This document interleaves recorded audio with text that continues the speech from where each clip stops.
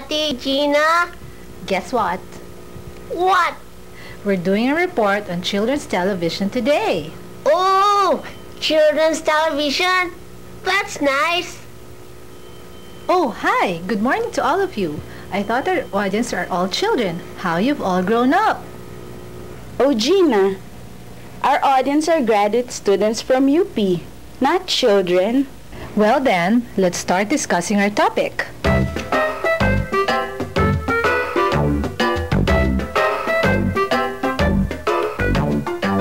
Let's define children's television first. Okay.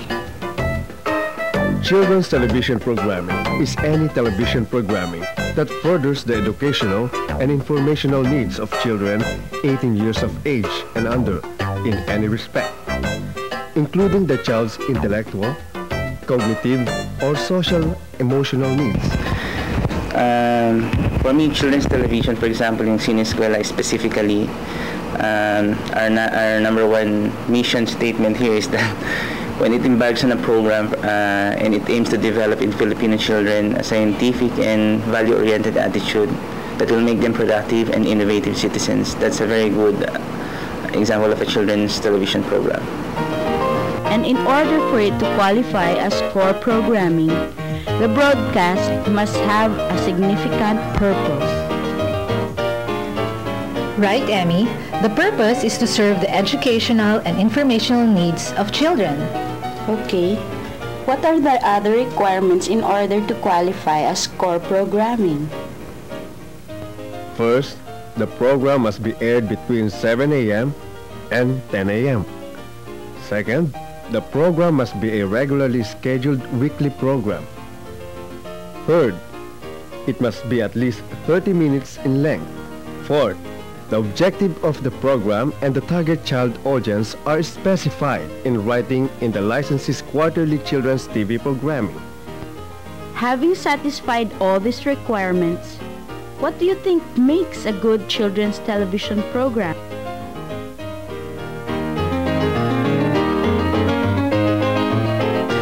Okay, number one siguro, we follow the standard ng, knowing Sineskwela. I'm speaking for Sineskwela alone.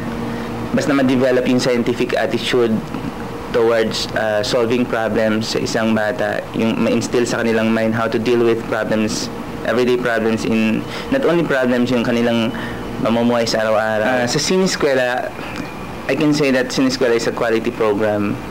First and foremost, ang number one dapat ma-develop sa bata yung scientific attitude. It's not a systematized solving problems, but on how to handle a simple, a simple problem or a simple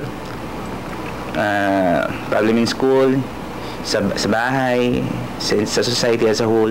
Then second siguro, it's a quality program. Sineskwela is, I consider a quality program.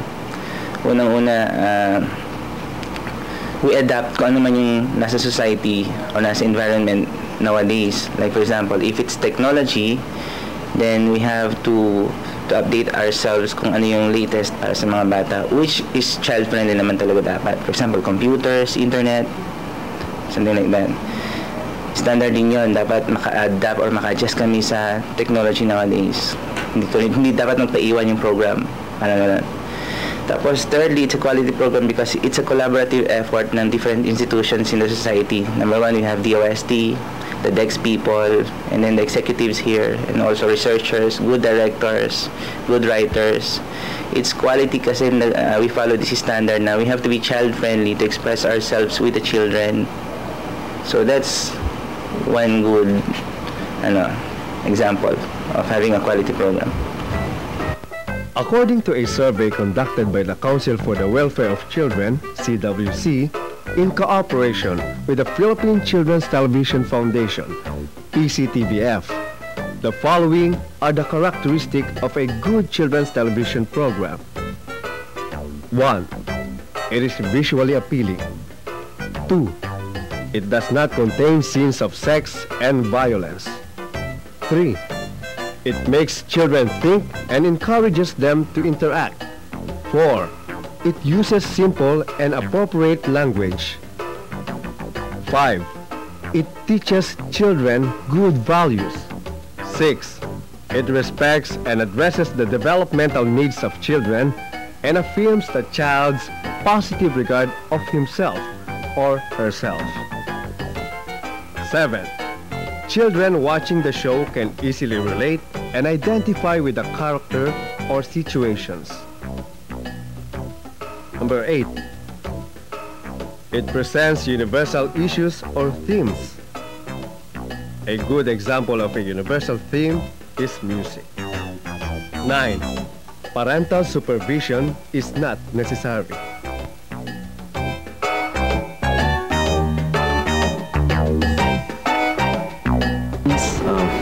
Sa children's TV sa Philippines, mahirap ikwento. Pero yung based lang sa experience ko, na-experience ko masama sa ibang children's show before. Kaya nung sinasabi nilang ang una raw children's show na for kids na parang Sesame Street, ang Sesame, hindi yung totoo. Not even Batibot na nakauna. Merong nauna ron is Batang Pinoy, aired over Channel 4. Para talaga siyang Sesame Street ang dating. Kaya nandun ang mga characters na nandun, Adarna characters, nandun si Rosa Albina, tapos may mga puppets din. Ang puppet group na involved, yung National Media Production Puppet Theater, tapos nasama rin ako. Estudyante pa lang ako noon. Tapos ako yung, ang nagiging initial project, it's called Biyaheng Adarna. Yun yung pilot show ng Biyaheng Adarna. Hinawakan ko kalabaw si Rosa Albina. So may ng project ng CCC Children's Communication Center na Rio Almario, yung producer, yung ng libro ng Adarna. Then after that, kung nagkagulo yata, na-produce yung Batang Pinoy. Tapos, ang nabagsakan ko naman, malaking karakter ko naman yung Cap. So, puro lagi malalaking karakter na hawakan ko. So, kung yung history, sa children's show na locally produced, na parang Sesame Street, sasabihin ko, Batang Pinoy nag-umpisa. Halos yung Children's Communication Center ang nag-spearhead, brainchild nila Rio Almario. Pero earlier, yung mga children's show na meron sa Pilipinas, meron yung Uncle Bob, Lucky 7 Club, meron yung kay Tito Pet. So yun ang klase ng children's show na laro, variety show. Pero yung seryosong educational show na gawa sa Pilipinas, nag-start lang nung pumasok yung Batang Pinoy. Then short-lived din yung project. After that, nung nawala yun, pumasok naman itong PSSP, Human Settlements, under Mrs. Marcos, under Aimee, na meron pa dating kay Aimee na children's show din. Yung isa, yung Kaluskos Musmos, na hindi rin siya geared towards educational. So children's show siya na kinopya actually ng ANTV. Pero kung children's show siya. Pero kung pag-uusapan lang natin children's show na educational, Batang Pinoy. Tapos nang sumunod na sumunod na klase ng children's show na educational, pumasok na kaagad itong Sesame, PSSP nga, Philippine Sesame Street Project sa Ultra. So Human Settlements halos ang may pondo, sila yung may pera. Actually, laki-laki ng pera nila to a point na since tie up with Sesame Street CTW, so lahat ng talents na makukuha rito pinadadala pa sa New York. So fortunately, isa ako dun sa mga napadala nun, papunta ron para mag-train sa puppetry kay Kermit Love. Yung studio ni Kermit Love, yung Great Jones Studio, doon ginagawa mostly yung mga puppets na sila Big Bird at saka yung mga small puppets. Tapos yung isang grupo naman yung kay Jim Henson. So dikit si Jim Henson saka si Kermit Love. So doon ako nag-train sa kanya. And then actually, nung pinadala ko ron as Kiko Maching. So, review ko ng Kiko Maching scripts para pagbalik. Pagdating doon, nung nakita ko ni Kermit Love, nung nagpa-practice na kami, sabi, you're better to be Kiko Maching, Pong Pagong than Kiko Maching. So, yung costume ni Pong Pagong na doon, pinasukat na sa akin. Eventually ako naging Pong Pagong. Actually, sabi ko, nung nasa treno, kawawa naman ito magsusunod ng costume. Palababagsakan ko ako. Kaya nung on the way back sa Philippines, nire-review ko ng script. kay Pong Pagong na, hindi na kay Kiko Matching. Actually, napili rin supposedly na Pong Pagong si Bernardo eh. Yung kwento pa nun is siya na yung Pong Pagong, ako yung Kiko Matching, nauna na ako, no? Tapos siya yung Pong Pagong. Anong sinabi nung from New York side na sabi, no, we found Pong Pagong, look for another Pong Pagong. Inaisara na nila yung contract nila with Bernardo. So, wala silang nagawa kundi i-honor yung contract na papuntahin siya sa New York. So, nagliwaluling yung Bama sa New York, punta siya sa New York. Wala, enjoy lang siya. Pinanood lang ako habang nag-workshop ako siya. Relax na relax. Kasi eventually, last day, may nakuhang pumasok na isang magaling na puppeteer din na si Sammy Badon and his wife. Sila naman yung lumabas na Kiko Matching. So, yun ang history halos ng pagiging involvement ko dun sa though dun sa puppetry side. Nung estudyante kami, natuto lang ako ng puppet.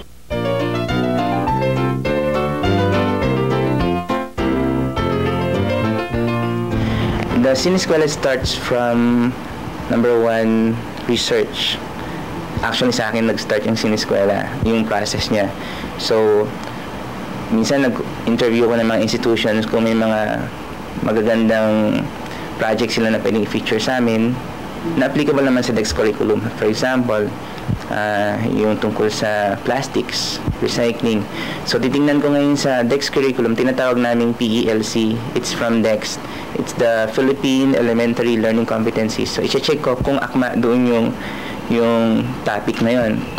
Kung akma siya, isasuggest ko siya for brainstorming. That's the first step, yung brainstorming. So, bini-brainstorm namin yung topic na ipapalabas. At kung napili namin plastic, then the DEX curriculum should have qualified and clarified it from the PLC, yung kanilang tinatawag na Bible. So, pag nag-agree yung DEX, the second na yung tinatawag na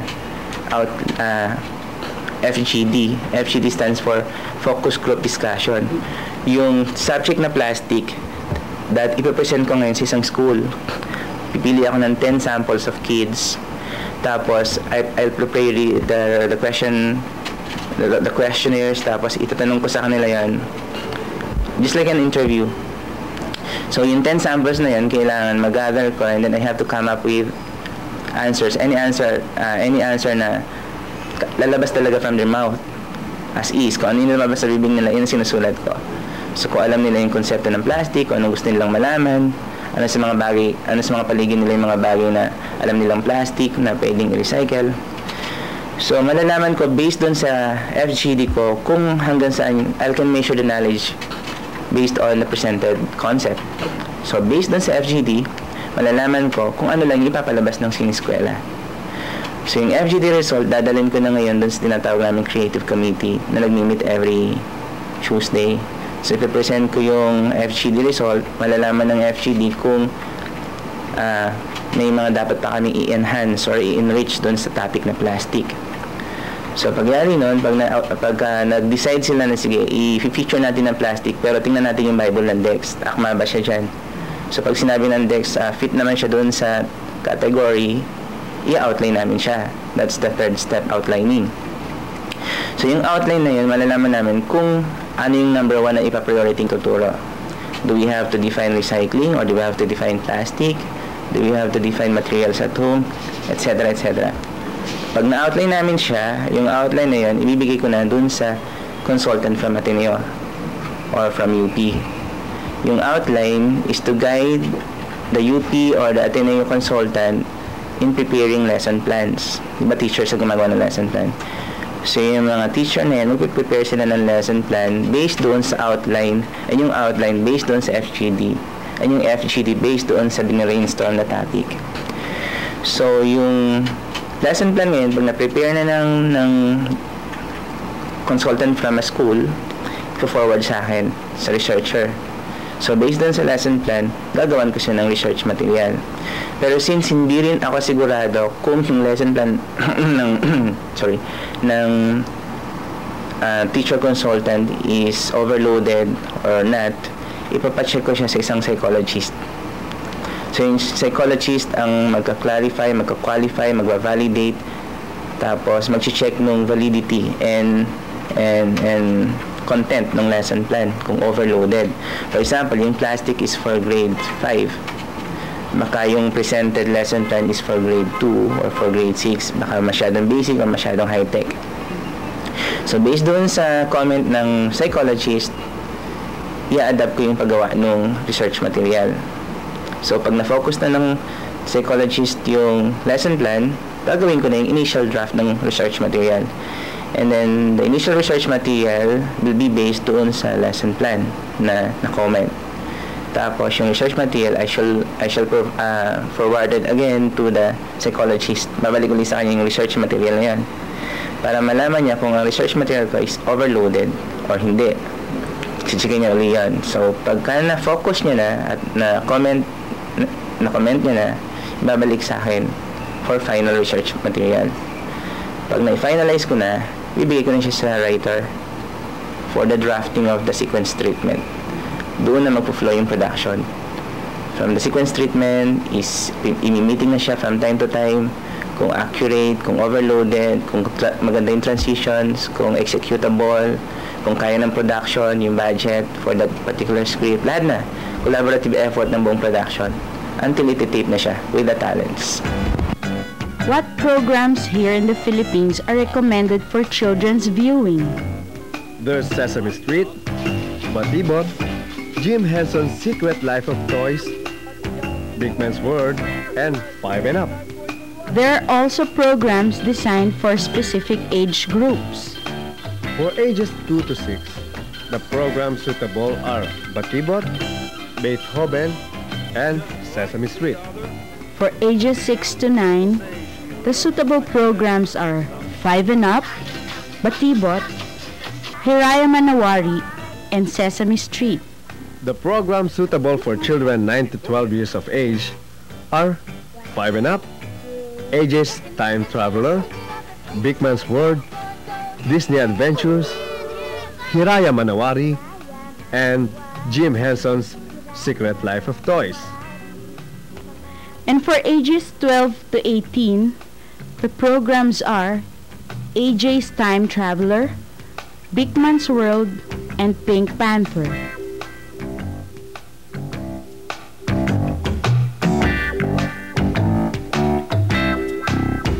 Yung isang disiplina na tutunan namin sa PCTBF, yung disiplina na treat children as equal,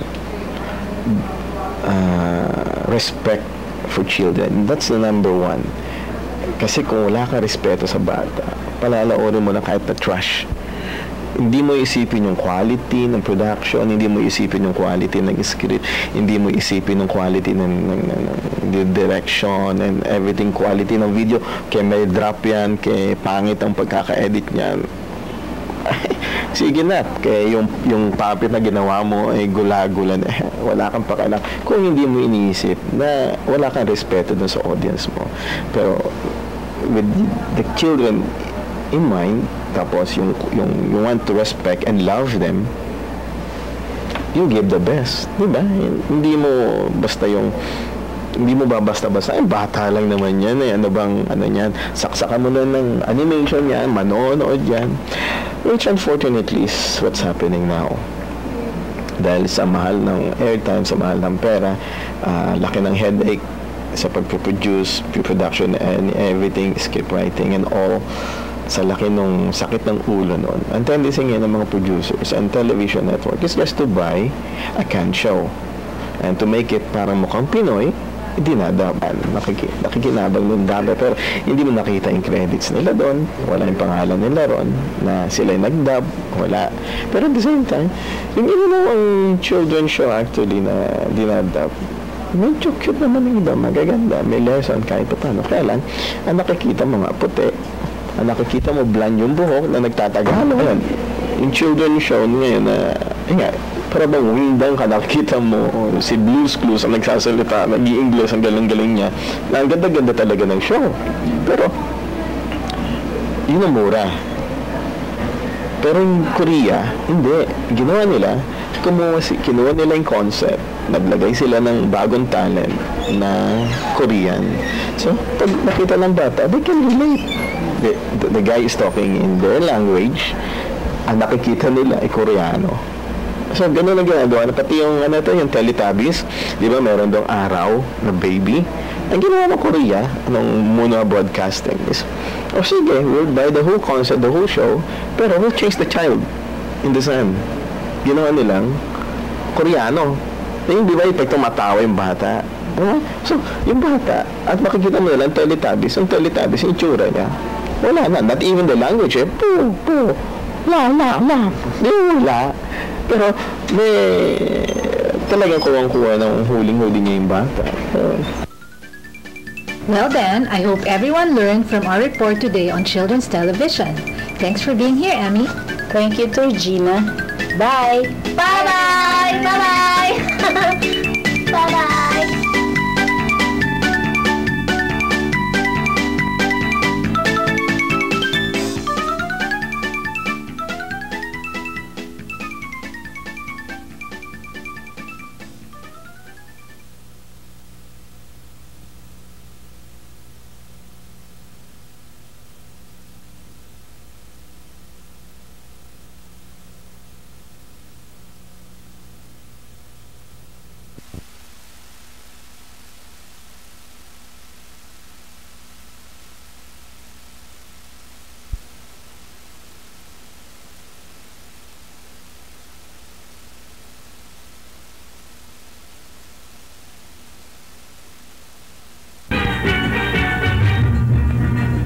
Ang Turkey ay parang tulay sa pagitan ng Asya at Europa.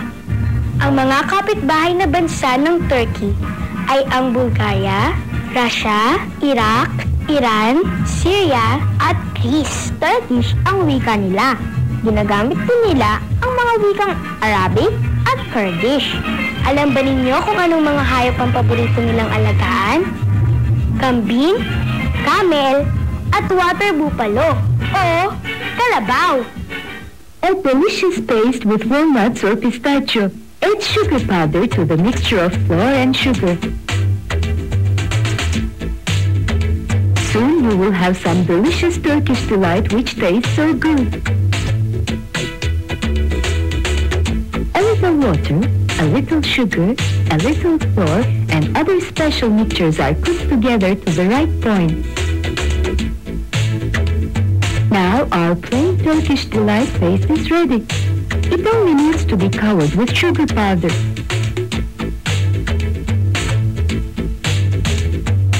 But Turkish delight can also be made with pistachio or hazelnuts.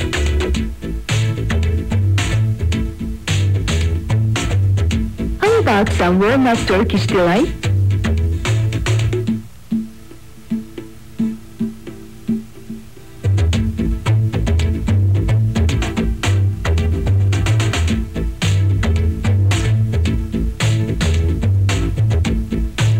Wonderful Turkish delight is cut into equal small pieces.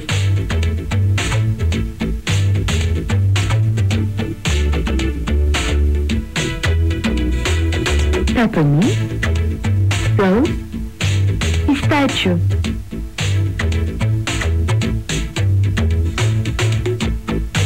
Which one would you like? The best choice is to have some of each in one box. Enjoy your choice. Meron pa tayong isang video mula sa Turkey. Naisip niyo na ba kung paano magsayang mga bubuyog? Para malaman natin, palakpakan natin ang Dance of the Beast mula sa Turkey.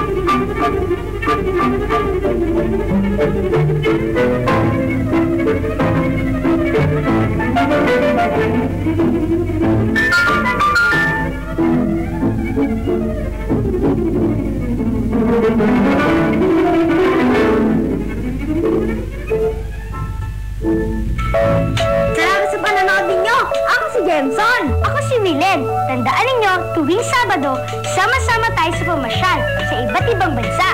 At nanonood tayo ng sari-saring video dito sa Batang Batibot! Sa Sabado ulit ha! Kita-kits tayo!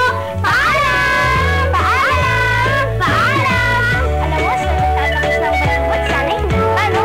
Nagkagat mo sa talan.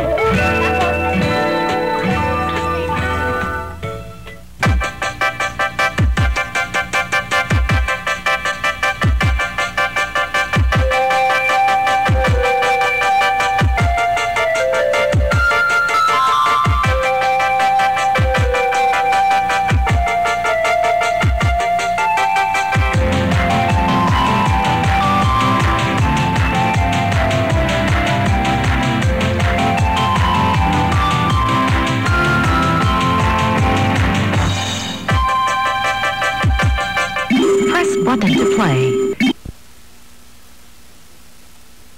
Suitable for very young audiences. Parental guidance is recommended.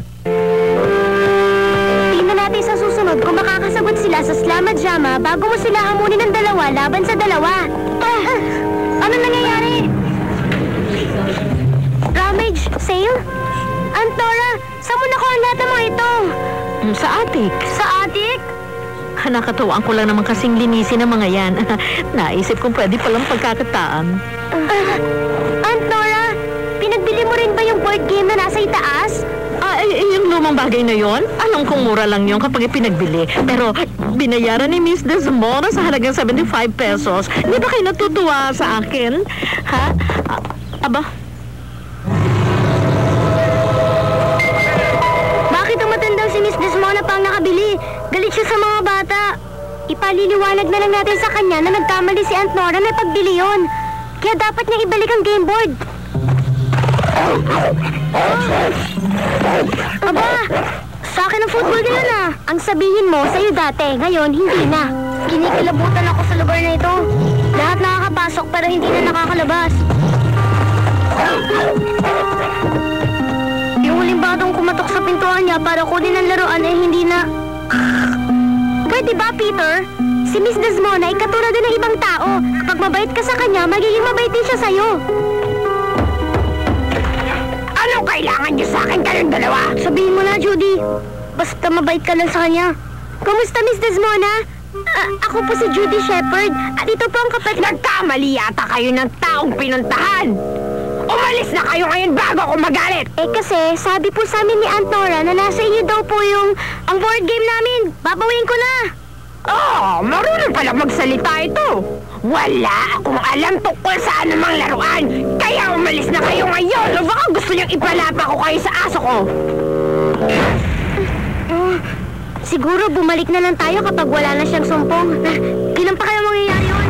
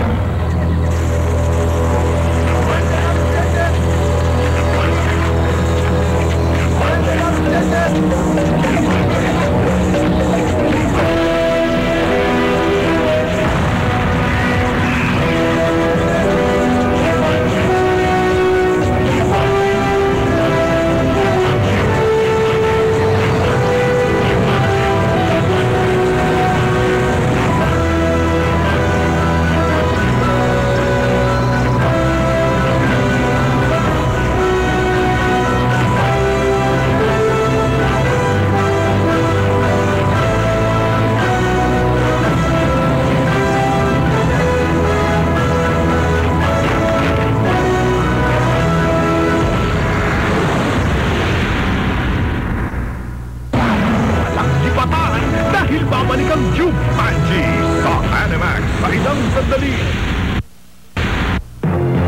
Iligtas natin siya, Peter! Bakit?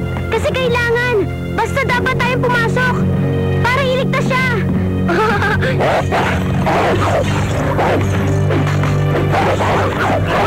Dalaan mo!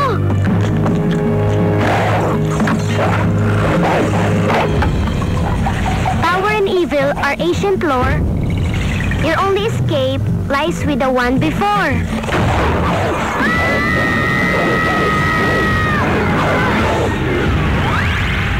Andito na tayo ngayon. Nasaan kaya ang matanda talaga? Water buffalo!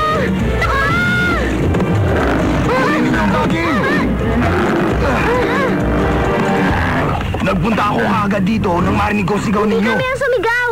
Tulungan niyo akong ilayo sa akin na nakatorong ito! Tulungan niyo ako!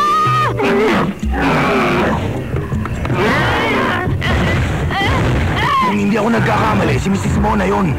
Kilala mo si Miss Desmona? Oo naman.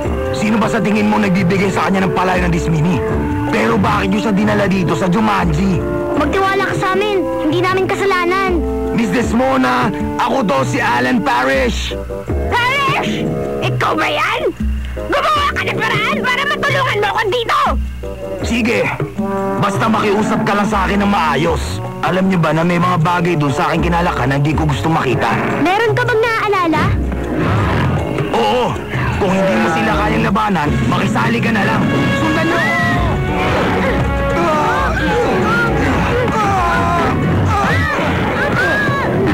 Ang tagal-tagal niyo!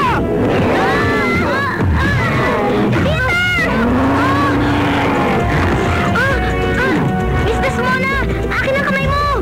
Water ang matibay dito! Bahala ka!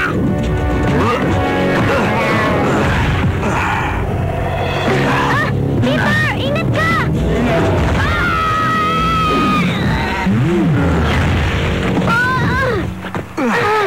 Peter!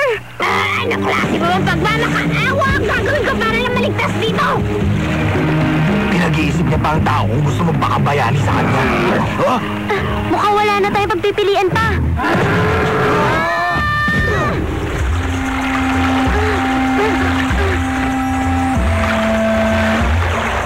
Ibaba mo na ako, Paris!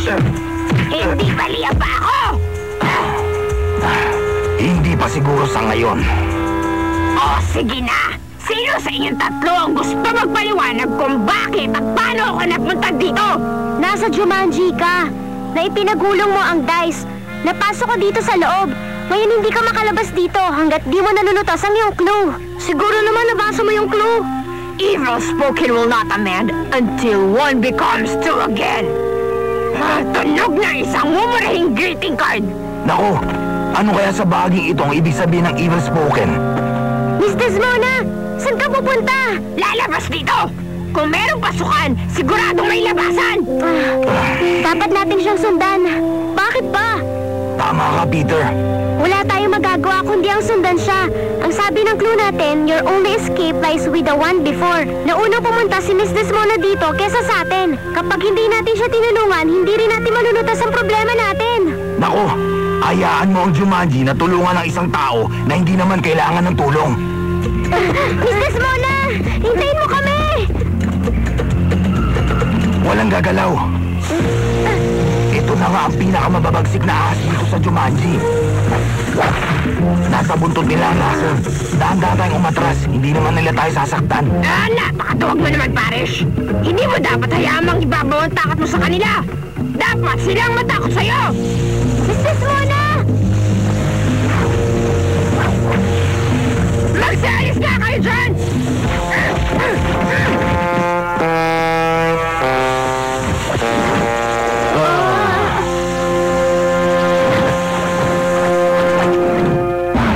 Lakipatan dahil babalik ang Jumanji sa Animax sa ilang sandali.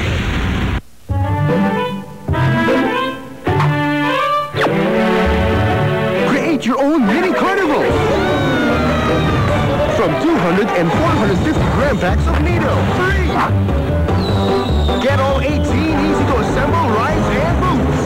Collect the exciting carousel, Ferris wheel, Viking ride, Galaxy Quest, and the Hammer Ride.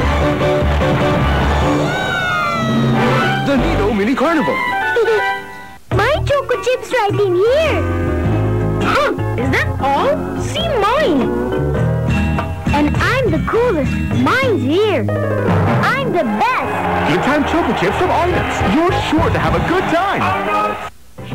Siya, si Marcelino, ang cute na little boy na magpapasaya sa umaga nyo. kulit at pinyo. Lalaki siya sa piling ng mga private na magtuturo sa kanya ng kagandahang asal at isang secret ang kanyang pakaiingatan.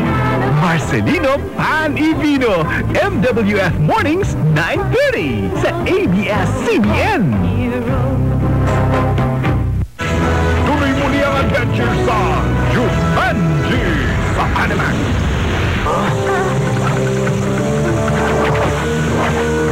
Anong gagawin natin? Sa kabila na lang tayo dumaan. Ano naman ang may paglilingkod ko sa isang magandang binibining katulad mo? Hinahanap ko ang daan palabas! Nawawala ka pala. Hindi na babatid kung saan ang tamang daan. Bini-bini, nagkataon na meron akong ipinagbibili na tiyak na yun ang hinahanap mo. Ito ay sa pangmatagalang paglalakbay dito sa Jumanji. Mga 5 batong ruby lamang kada araw. Makakakita ka na ng magagandang tanawin dito sa Jumanji. Katulad ng napakataas na talon at pagbagsak nito ay malakristal sa halaga 15 diamante. Oo nga pala. Ang pabula ng Tom ng Jumanji. Ang mahiwagang gabay na naglalaman ng iba't ibang pinaghalong orasyon, gayuma at mga hindi kapani-paniwalang pangyayari. Kung sino man ang may hawak nito ay magkakaroon ng kapangyarihan sa salabangka. Medyo mahihirapan ang mga baguhan sa Jumanji. Marahil ay interesado ka. Ako, huwag po! Zataki powder, mud-flat root, bane of ferret. Meron ka nitong lahat? Nakapangihinayang nga. Kasi napilitan ako huwag nang ituloy ang mga pagbibenta ng mga bagay na kakaiba dahil sa nagkakaubusan na. Eto, may mga sumpa dito na hindi na kailangan ng mga espesyal na sangkap. Linguista e langgotum.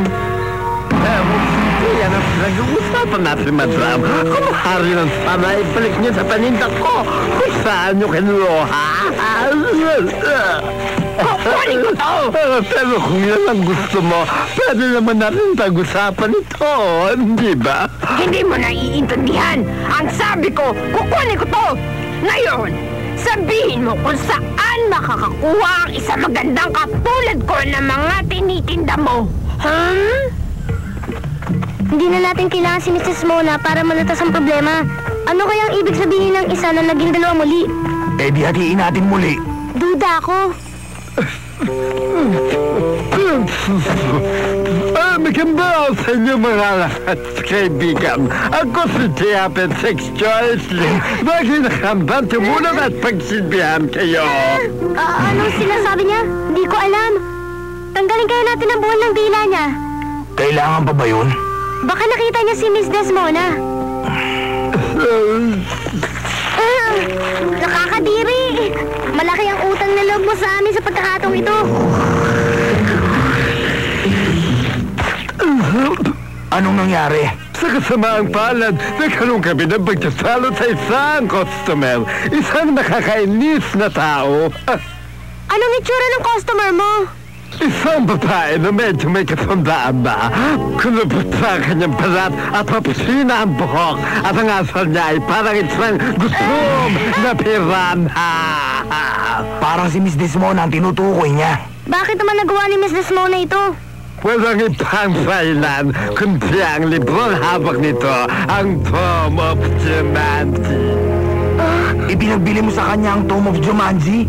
Sa katunayan nga, kinuha niya ito na walang bayad. Ano ang Tom of Jumanji? Isa itong aklat tungkol sa mahika. Ang sabi sa alamat na kung sino may hawak ng Tom, magiging pinakamakapangyarihan sa Jumanji. Saan pumunta si Miss Desmona? Gusto ko sana ibigay sa inyo ang impormasyon na yan. Talagang gusto ko. Ano ba? Sige na, sasabihin ko na. Kadalasan, sinabumuhiin ko ipasa mga tuki ko sa mga kalabang ko. Pero sa kasong ito, mapipilitan ako. Sigurado ako pumunta siya sa longga ng mga manji para bumili ng mga kapapalaghan. Alam ko ang shortcut. Kailangan bilisan natin.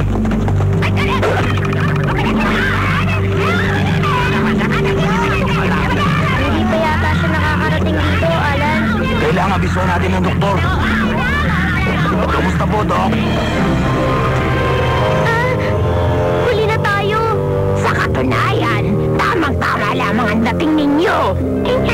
Anong plano mo at pinalate mo ang doktor? Pinaranas ko lang naman sa kanya ang kanyang kaparusahan.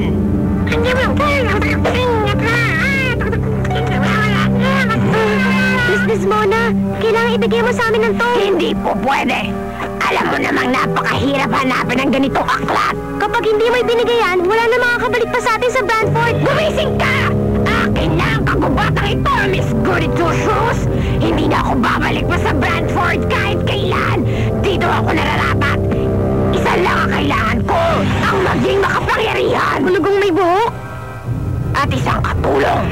Isang tao na gagawa ng mga pinag-uutos ko. Saluhin ang mga butas na utak. Kagatin ang buntot ng daga. Hukayin ang ugat. Ang sabi ng Tom, dapat daw ay batang lalaki at hindi lalagpas sa edad na 10. Bakit na lang ako lagi ang pinag-iinitan ng larong to? Kalimutan mo na yan, Miss Desmona. Ang dapat mo hukayin na yung utak mo. Oo nga, bago mo makuha si Peter, kailangan kalabanin mo muna kami.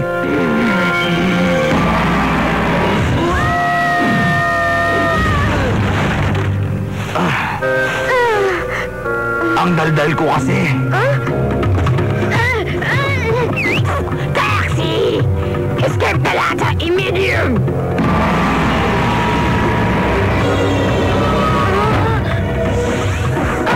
Naku po! Tulungan mo ako, Judy! Pakawalan mo ang kapatid ko!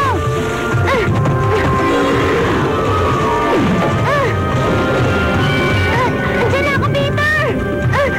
Anong ginagawa mo dyan? Ayoko may nakasabit sa sasakyan ko!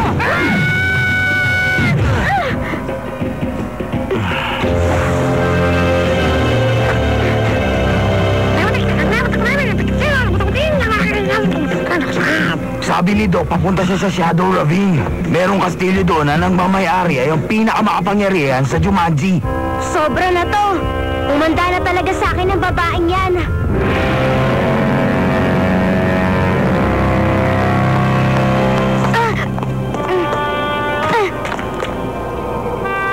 Akala ko ang tunay na bahay mo ay nakakapangilabot. Dapat masanay ka na dito dahil ito na ngayon magiging home sweet home sa mga natitirang mga na kwentang buhay.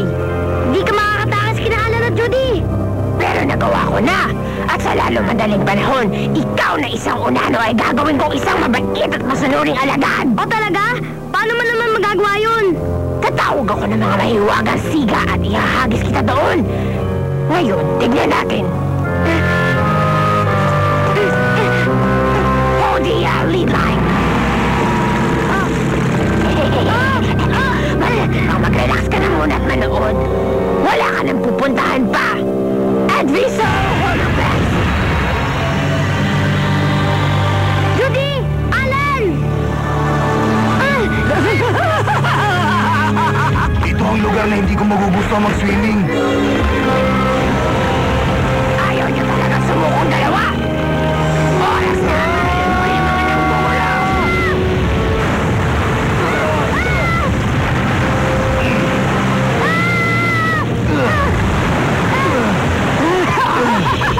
Nagtagumpay ako!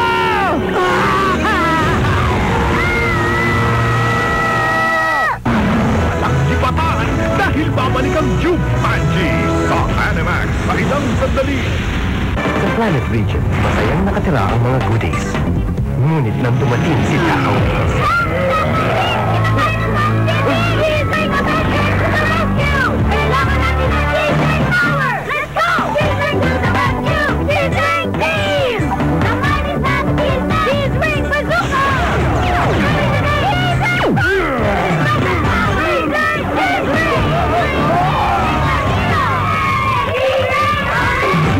from Region.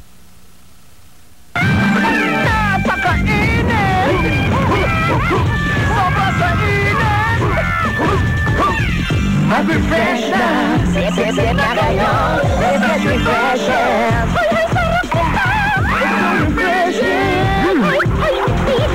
Mag-refresh ka! Mag-refresh na! Mag-refresh ka! Refresh! Nakaka-refresh! Uy! Pansit! Hindi yung pansit. Si yakisoba. Nasa pouch na. Stir-fry ito with special spices and sauce. Mas masarap kaysa pansit ko. Kasi nga... Yakisoba ko to. Bisin Yakisoba. Yakisoba sa sarap. Celebrate Bantay Bata 163's 5th anniversary and help the children through text messages from February 9 to 19 only. There are 3 ways to help. 1, you can send a simple wish to the Bantay Bata children through text. 2, you can send a text pledge of donation to Bantay Bata 163 sent with your landline contact number. And 3, you can download the Bantay Bata anniversary logo, picture message, and the Children's Village theme song ringtone. A percentage of all text and download fees will go to Bantay Bata as your personal donation. For wishes and pledges, just text BB163 and send to 2366. For Globe, Smart, and Talk and Text subscribers. For downloads, just text logo space BB163. Pick space BBB163 or tone space BBB163 and send to 2366 for Smart and Talk and Text subscribers. L space BB163. N space BB163 and send to 2345 or TC space BB163 and send to 2301 for Globe subscribers. Text now. All wishes and pledges will be aired on the Children's Village program on ANC 21, 5:30 to 6 p.m. daily. Tuloy mo niya ang adventure sa Jumanji sa Animax. Hindi ko na kaya!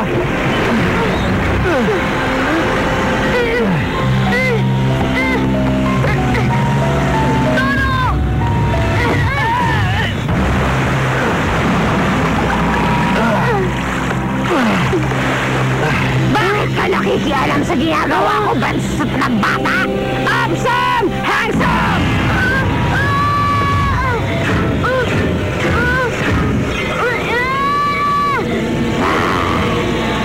Magandang lugar para sa bangungot.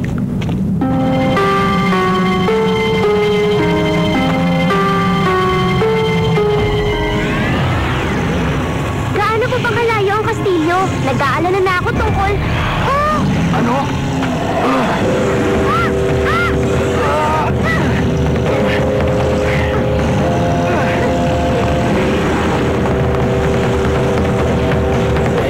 Masyado ka namang seryoso.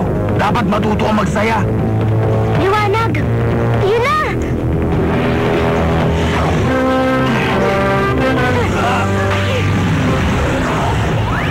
Nasilaw na siya, Judy.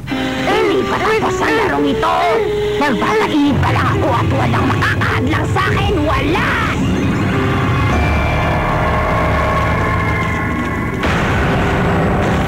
Magtatagumpay ako at magkakaroon ng bisa ang lahat ng aking ginagawa. Kailangan makuha natin ang tom sa kanya. Maghiwalay tayo. Ilang minuto na lang at mag-uumpisa ka na magpainit sa bago mong trabaho. Hindi na ako makapaghintay.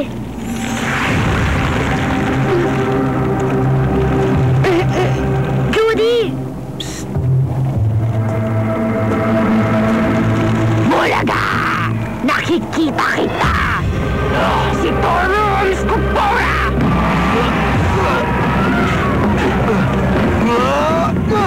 Mabuti naman at napasyal ka. Natutuwa ako at pareho kayong narito. Masasaksihan ninyo ang pagbabagong anyo ni Peter dahil ang una kong iuutos sa kanya ay iligpit kayong dalawa. Mrs. Mona, saan ka nagpaayos ng buhok mo? Mukha kang kinuryente. Ano? Ayoko sanang sabihin sa'yo to. Pero alam ko, tapos na Halloween. Pagbabayaran mo ang pang-aalipusta mo sa akin, Parish! Alan, talaga bang tama ang ginagawa mo? Tama bang galitin mo siya? Sa palagay ko, ito na ang tamang oras para itanong sa kanya. Mrs. Mona, pabango mo ba ang nakakamoy ko? O may dagage sa sapatos mo? Aba, Miss Desmona, napano ang mukha mo? Kasi nakakasulang tignan. Tumahimik ka! Baka magsisi ka! Magsisisi? Nakakaawang salamin mo. Lagi ka niya nakikita tuwing mananalamin ka. Sabi ko tumahimik ka! Isa close ha! Trapitis! Ngayon, anong sinasabi mo? Ibalik mo sa akin yan!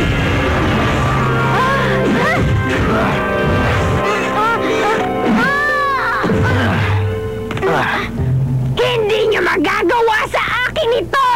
Ako ang sorceress ng Jumanji! Hindi na ngayon.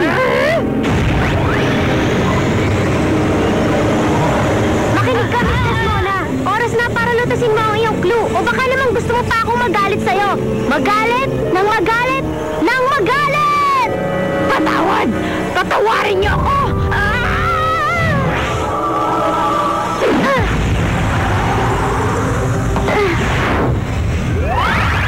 Ang galing! Nagawa natin! Nalutas na ang clue ni Miss Desmona. Evil spoken will not amend until one becomes two again. Nang mailayo natin ng tombs ang isa, ay naging dalawang muli. Wala nang magawa si Miss Desmona kundi humingi na paumanhin. At nang malutas ang kanyang clue, lutas na rin ang sa atin. Your only escape lies with the one before. Paalamalan! Mag-iingat kayo!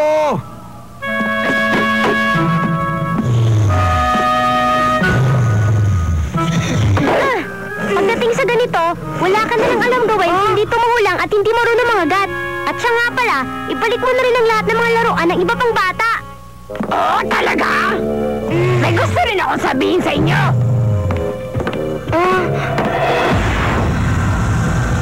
Paalam sa inyong dalawa. Ano sinabi ko sa'yo, Peter? Maging mabait ka sa mga tao at magiging mabait din sila sa'yo.